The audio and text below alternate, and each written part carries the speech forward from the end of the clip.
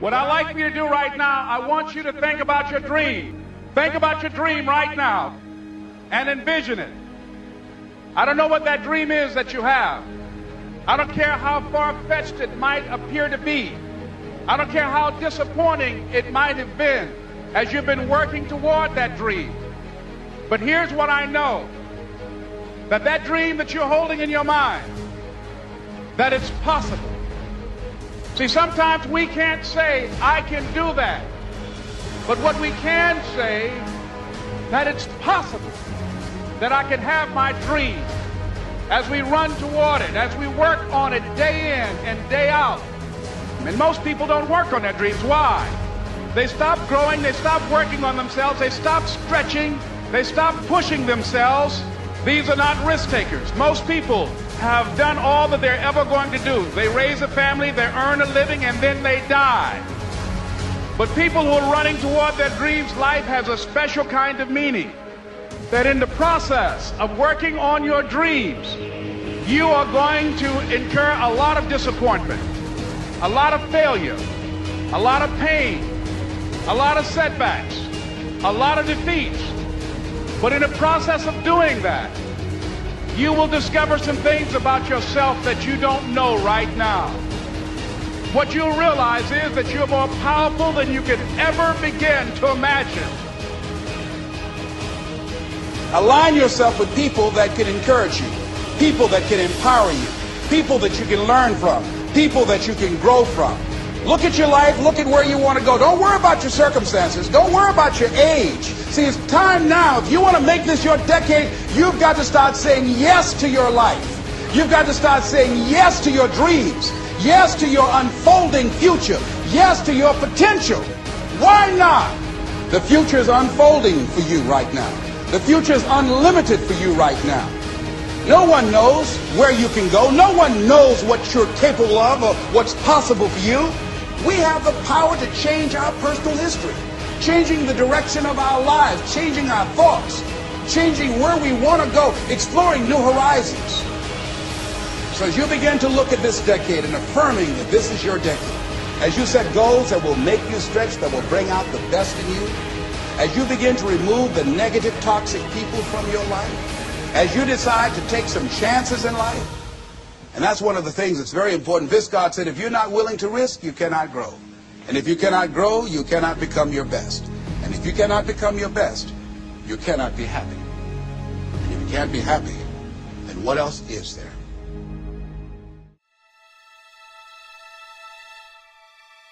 When you're working on a dream, at some point in time, a transition takes place. And the transition is what you are becoming in pursuit of the dream. Because even if you don't get the dream, you become such a strong and powerful person, it will so change your life, you can look at something else and say, well, I think I'll go do this then. Because you've now developed yourself in such confidence and such competence in how to deal in the arena of life that you can move into another area and not miss a beat. Once you begin to discover who you are, then you really realize how you have been given authority and dominion over everything on the face of the earth, including all the dimensions of your life. But you can only do that through the struggle of life. And most people avoid the struggle. Most people go through life avoiding pain. And when you go through life like that, something in you dies. Something in you that you never activate is lying dormant in there, that you never get a chance to call on because you have not challenged yourself. Somebody said the land of familiarity belongs to the dead. That most people like to feel like they're a king in the area of their comfort zone. They only want to do those things that they know how to do well. Osborne said, unless you attempt to do something beyond that which you've already mastered, you will never grow. There's no saying, judge a man not by what he does, but by that he doesn't have to do. And to judge the true quality of a man is what do you do when nobody's looking. See, there's some good out there for you in the universe that has your name on it. And nobody can get your good. It has your name on it. They can't take your stuff. It's your stuff. So when you know that whatever you're seeking, it's also seeking you, you don't worry. You don't run scared. You don't think somebody's going to take it from you. You listen to your inner voice and you always take the high road. There will be the tendency, the natural inclination to take the low road. You must resist that. Here's something else I encourage you to do if you want to make it today. Keep your agreements. Keep your agreements that you make. And establish a network of people who will also do that. Establish a network of people in your life that you can count on, that will be there for you when you need them, and you be there for them. Leave the flakes alone, people that are seriously not serious. And if you're surrounded by flakes, that tells you who you are. Here's something else. 3 P's to have in your life. In working on your dream and doing your life work, you must be patient, persistent, and positive no matter what. Be positive no matter what. Because when you are negative, ladies and gentlemen, you're sending out negative energy and you're blocking your good. So don't send out any negative energy. Don't take it personal. See, a lot of people have an idea or a dream and they give up on it. No, don't do that.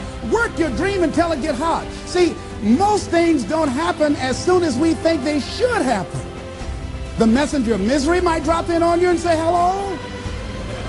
Murphy's Law might come by and thump you on the head. Any number of things can happen to interrupt your flow. It's okay. Don't take it personal. Just acknowledge what's going on. It's called life. And keep on working on your dream. Continue to keep on knocking, because this is your life. This is what you love. This is your passion. Step back. Don't judge it. If you judge it, judge not yet, lest ye be judged. Why? Because when you judge it, you invest emotion in it, and that emotion could be anger, and guess what? That hurts you. That doesn't hurt anybody else. So what do you want to take yourself out early for by internalizing things? Shakespeare said, nothing is neither good nor bad, but thinking makes it so. So judge not according to appearances, but right judgment, and feel that everything is going to work out for you because you're patient, you're persistent, and you're going to be positive no matter what. Don't allow other things or people or circumstances to determine what your reaction is going to be. So don't allow people to determine how you are going to respond to them or circumstances. Learn to look at it. Look at your life right now. If you want to keep on getting what you're getting, keep on doing what you're doing. You've got to be willing to change your ways.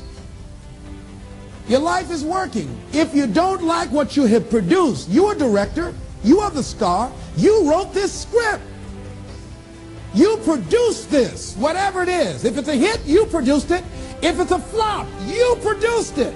Take ownership of it and decide to go back to the drawing board and rewrite the script that you are the star of. You have the power to do that. On this day, you can declare that I'm going to change. As you look back on your life, you can decide that I don't like what I produced here, and I want higher ground. I want to begin to experience more love. I want to have more adventure in my life. I want something that gives my life a sense of meaning. I believe, ladies and gentlemen, if we can accept the possibility of that this is the decade of consciousness. That's what I believe that this is. The decade of consciousness, if you please. A time where we can begin to create in folks' minds the idea, the possibility that we can create a more humane society, the possibility that we can create more love, communication, and understanding in relationships, the possibility that we can create a drug-free America, the possibility that we can create the kind of respect for diversity and difference in our multicultural society, the possibility that we can begin to develop the mindset to bring out the best in people, to encourage them to achieve their greatness and support them in their dreams, that if we can, in this decade of consciousness, to begin to see and envision that happening, and that we all can play a role, that we were born for such a time as this, that we showed up for this, that we survived 1 out of 9 million sperms, and we have been chosen for this great work. What an exciting time to be alive.